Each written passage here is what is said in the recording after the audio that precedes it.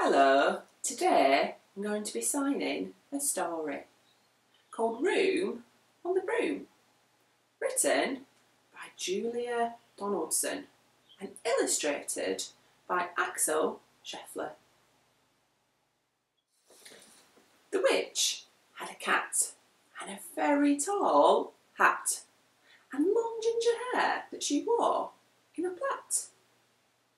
And how the cat purred and how the witch grinned as they sat on the broomstick and flew through the wind. But how the witch wailed and how the cat spat when the wind blew so wildly it blew off her hat. "Down!" cried the witch, and they flew to the ground. They searched for the hat, but no hat could be found. Then out of the bushes on thundering paws there bounded a dog with a hat in his jaws. He dropped it politely, then eagerly said, as the witch pulled the hat firmly down on her head, "I am a dog, as keen as can be. Is there room on the broom for a dog like me?" "Yes!" cried the witch, and the dog clambered on. The witch tapped the broomstick and whoosh, they were gone.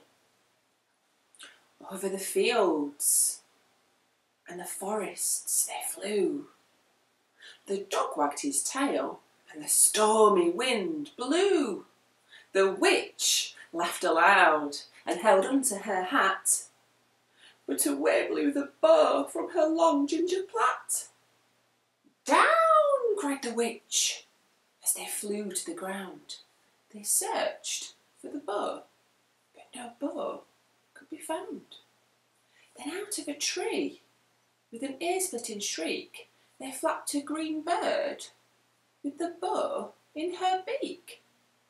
She dropped it politely and bent her head low, then said, as the witch tied the plait in her bow, "I am a bird as green as can be. Is there room on the broom for a bird like me?" "Yes!" cried the witch. So the bird fluttered on, and the witch tapped her broomstick, and whoosh, they were gone. Over the reeds and the rivers they flew. The bird shrieked with glee, and the stormy wind blew. They shot through the sky to the back of beyond, and the witch clenched the bow, but let go of her wand. "Down!" cried the witch, and they flew to the ground. They searched for the wand, but no wand could be found. Then all of a sudden, from out of a pond, leapt a dripping, wet frog with a dripping wet wand. He dropped it politely and said with a croak, as the witch dried the wand from the fold of her cloak, "I am a frog, as clean as can be. Is there room on the broom for a frog like me?"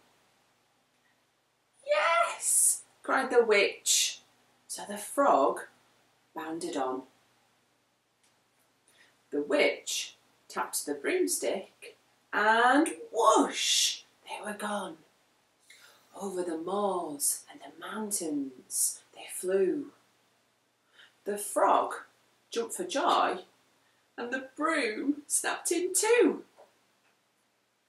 Down fell the cat and the dog and the frog. Down they went tumbling into a bog.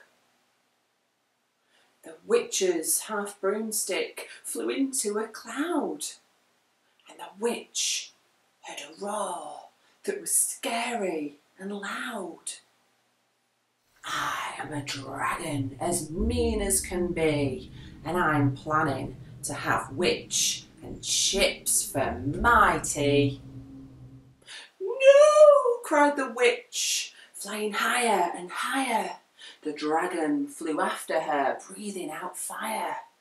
"Help!" cried the witch, flying down to the ground. She looked all around, but no help could be found. The dragon drew nearer and, licking his lips, said, "Maybe this once I'll have witch without chips." But just as he planned to begin his feast, from out of the ditch rose a horrible beast. It was tall, dark and sticky, and feathered and furred. It had 4 frightful heads and wings like a bird. Its terrible voice, when it started to speak, was a yowl and a growl and a croak and a shriek. It dripped and it squelched as it strode from the ditch, and it said to the dragon, "Buzz off, that's my witch."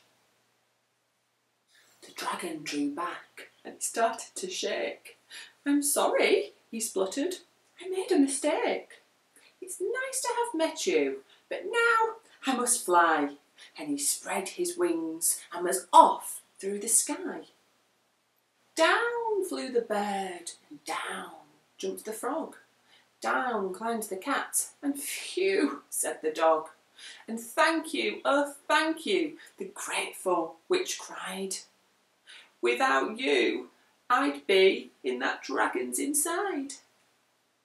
And she filled up her cauldron and said with a grin, "Find something, everyone, throw something in."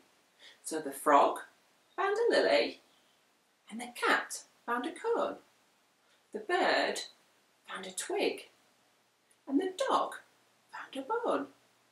They threw them all in, and the witch stirred them well. And while she was stirring, she muttered a spell. Iggity, ziggity, zaggity, zoom.